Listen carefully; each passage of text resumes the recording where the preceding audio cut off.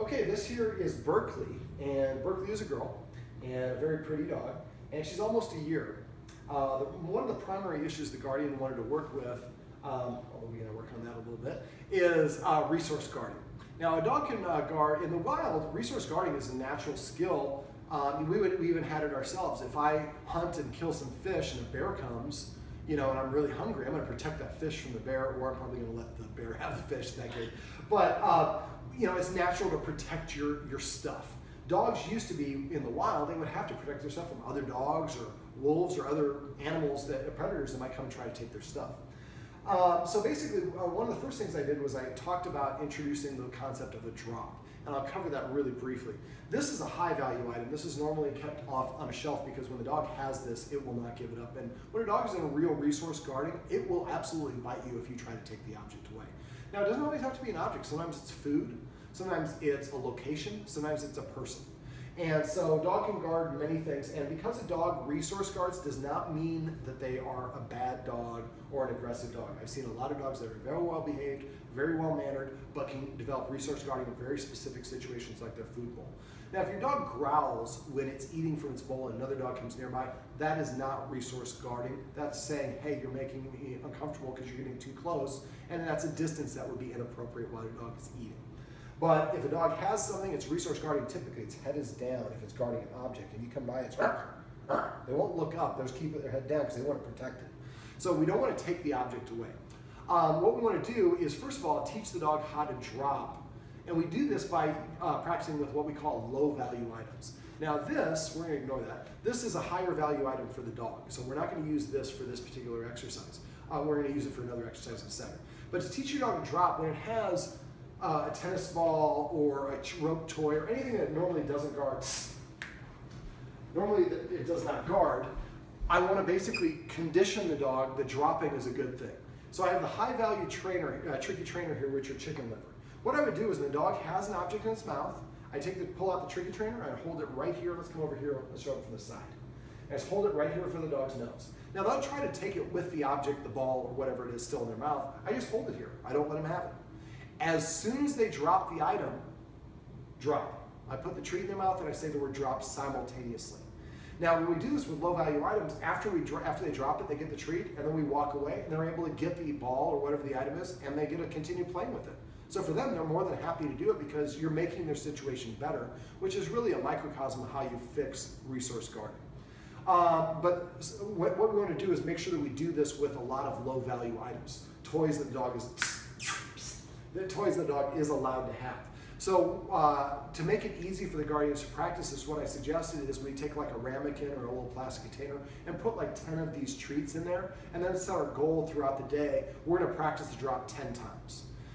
The more that we practice with low value items, then when the dog has some underwear or a kitchen knife or something they're not allowed to have, it's actually happened. She's done that. But when they have something they're not allowed to happen, and we just go and say drop, they spit the thing out ready to get the item. Now when we do that, I would typically trade it with like a bully stick or another high value item, so the dog says, well, they're not just taking my stuff away. But this is really the exception and not the rule when we're taking the things away. Normally what we want to do is just practice having a drop, reward her for dropping, and then they get the item again. Now this is mine right now because I am holding on to it. If I give it to her, it becomes hers because she has sole possession of it. So what I'm going to do in this exercise is we're going to practice ours. This is ours. So even if a dog is a resource guarder for a particular item, if I'm holding on to it, then it becomes ours. So this is not as high enough of a value item right now, so I'm going to use the bully stick, which we know is a high value item. So I'm going to bring, now, the object that I like to use are marrow bones, 1-inch marrow bones. That is really, they're frozen, but that marrow inside is really, dogs really love it. So what I'm going to do is just let her chew on it. And I'm going to let her get her good chew on. And if I just yank it away, then that's going to make the situation worse. So I want to get her used to chewing on it. And I would do this with the marrow bone as well. Now the marrow bone, you're just going to have to wash your hands off afterwards. It will stink. And make sure you keep it in the freezer. So whenever the dog has gotten really good chew on and they're really in the moment, they're enjoying themselves, drop. And let them go back to chewing on it. Because I'm retaining ownership, we don't have to worry about the dog biting the hand because it's ours, not the dog's. So we want to practice this with any item that the dog, I would first practice with items the dog is not guarding, like a bully stick or a marrow bone or something like that. Now marrow bones are really, like I said, very interesting to dogs. So what I do is I hold it, let the dog lick on it, chew on it a while, and then every once in a while pull out another treat, drop. So I'm not yanking it away. When they disengage with this, that's when I give them the treat. I say drop, and then they get to go back to chewing on it again. So I'm not taking it away, I'm just incorporating a pause. So that's the first step. Now the next step is, eventually what we want to do is condition the dog to drop the high value items. We wouldn't do that until then we've already established with the low value items, the light shifting. Let's come over here, otherwise it's going to look a bit funny on the video. So once we get to the point where I feel comfortable that the dog has practiced this enough, then I usually do this in confined areas, so the dog can't run away. So I used to do this in my puppy playpen area, but maybe go in your bedroom, somewhere where the dog can't go under a couch or anything and take it away, but you can't leave the room. And then what I do is when the dog has the object,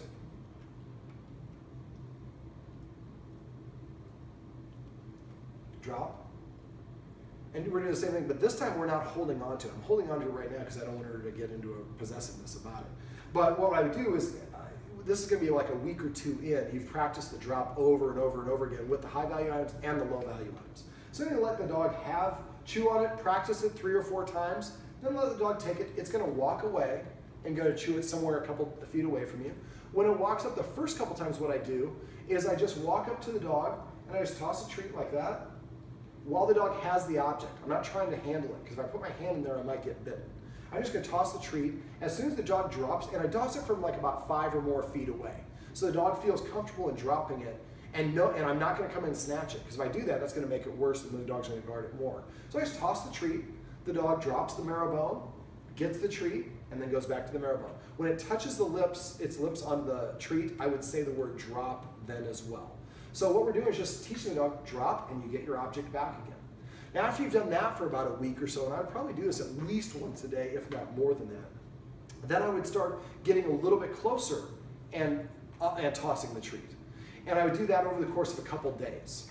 And then eventually when I get to the point where I could be like this close to the dog and just offer the treat, now make sure you don't put it too close, and if the dog freezes, or if it looks at you sideways, or it starts baring its teeth or growling, it's saying it's not comfortable yet. So I'd back up or increase the distance a little bit, practice it a little bit more, and then try it again in a day or 2 later. What we want the dog to understand is when the human comes, they're not going to take your stuff, they're going to make your stuff better. And so the idea is we toss the treat and get the dog just used to dropping it, and then they got the marrow bone. Then eventually we sidle ourselves a little bit closer. Each time we do it, maybe we get 1 foot closer, 1 foot closer. And again, if the dog freezes, I'm not comfortable, so increase the space. We have to go at the dog's pace and not our pace. Eventually, when we get to the point where you just hold out the treat when the dog has the marrow bone in its mouth.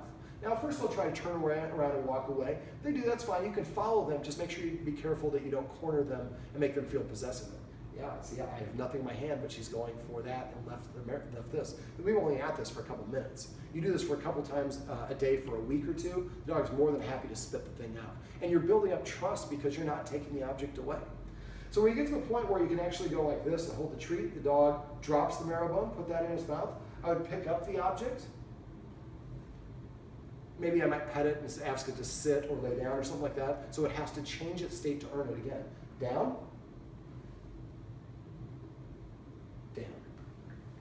Then I let her have it again. Drop.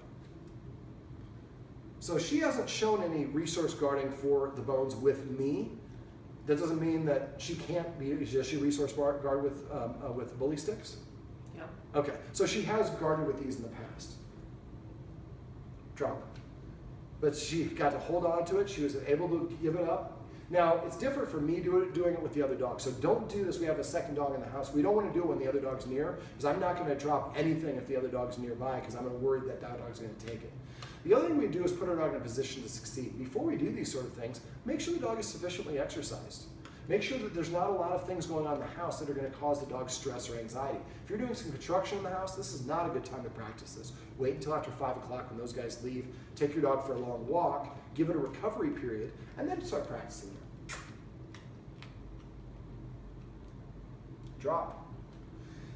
It takes a little bit of time, but after a couple weeks, the dog is just conditioned. If I drop it, I get something good, and I get the object back, and then you can start applying it to all sorts of different things.